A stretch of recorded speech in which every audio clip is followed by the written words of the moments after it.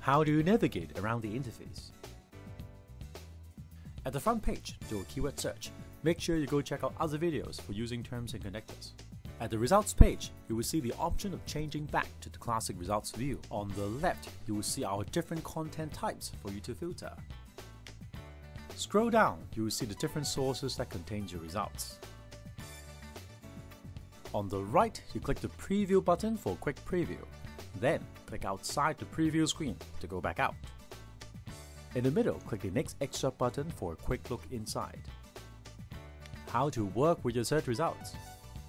Select items that you like, add them to a temporary folder for a later review, or print, download or email them all right now by clicking these buttons.